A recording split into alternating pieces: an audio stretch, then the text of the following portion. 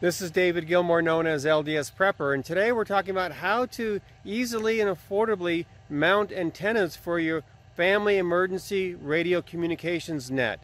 Having an external antenna on even a little 5-watt handheld radio makes all the difference in the world. In addition to this video, I have over 600 videos on emergency preparedness, so we all can get prepared for what's coming down the pipe, including water filtration and purification, how to grow food as if your life depends on it, off-grid power, using herbs, and many other items on preparedness. To watch those videos for free, go to ldsprepper.com. I've had multiple people comment on my videos that I put up about emergency preparedness radio communications networks for families, neighborhoods, churches, and so forth. And they love the videos, but the question is, how do I set up an antenna? Well, here I'm at my house, and you can see my antenna goes all the way up to there. And this is not necessarily the tallest antenna in the neighborhood. Matter of fact, it isn't for sure. But what I've done is a very affordable and easy way for me to set this up. I didn't want to buy an expensive official ham radio station antenna tower, which costs hundreds and hundreds of dollars. Just didn't think that was what I wanted to do. And I want to get the best return on my investment. So I have this chimney here, and underneath this chimney is where my eaves are. So I thought, well, this couldn't be much easier to set this up. So I got 2 sections of top rail for chain link fence going from here all the way up to there. That's 20 feet. And then the connections to connect the antenna onto that came with the antenna. And I just attached it. So it's way up there. It's 30 feet in the air, because it's 20 feet of poles and it's 10 feet off the ground. I bought a chimney mount, and I'll have a link to that down below, as well for all the other items I mentioned in this video. And it just wraps around my chimney. Now, I also bought some corner pieces, some metal corner pieces, to give it some structural strength, so I just wasn't pinching cinder block. I wanted to give it some extra strength, so that I did that.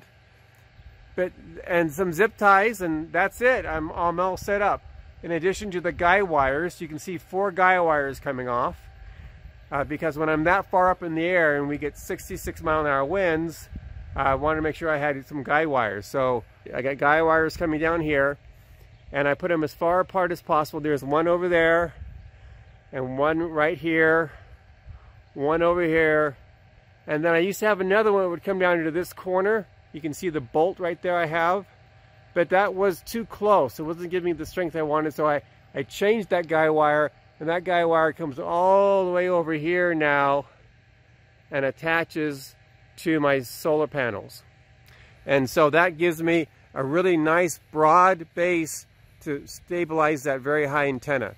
It's very affordable to do this. I bought all these items here locally, and I don't like cutting things.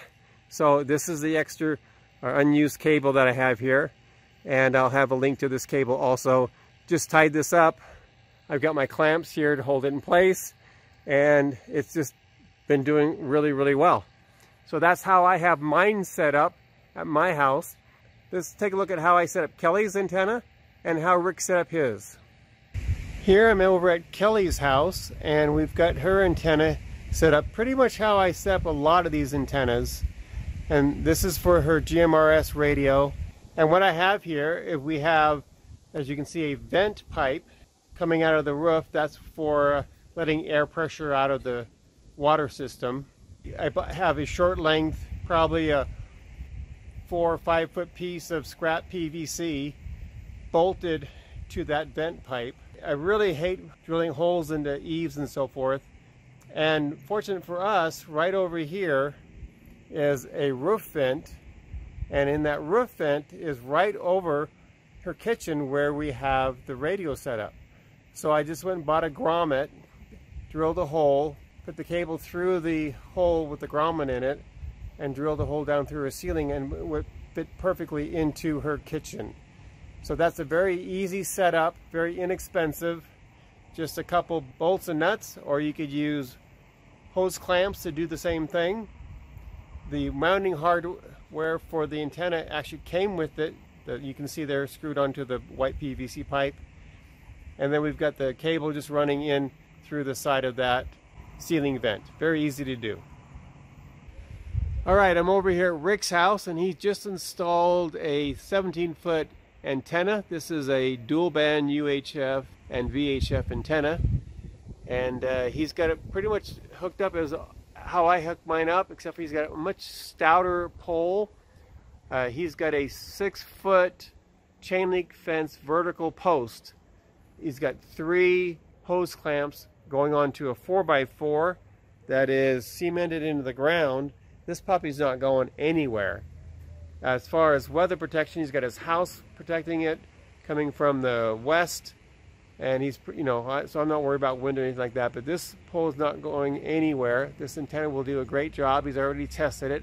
He's able to hit a repeater 50 to 60 miles away, and he will be running it first tonight. One thing that he's done here is he's put a loop on here. This is a drip loop, so that when the water drips down, it drips out there instead of going all the way down the cable. His ham shack is down in the basement, so he's just got coax cable going through a window, and he's down there with his handheld. He should be able to do great.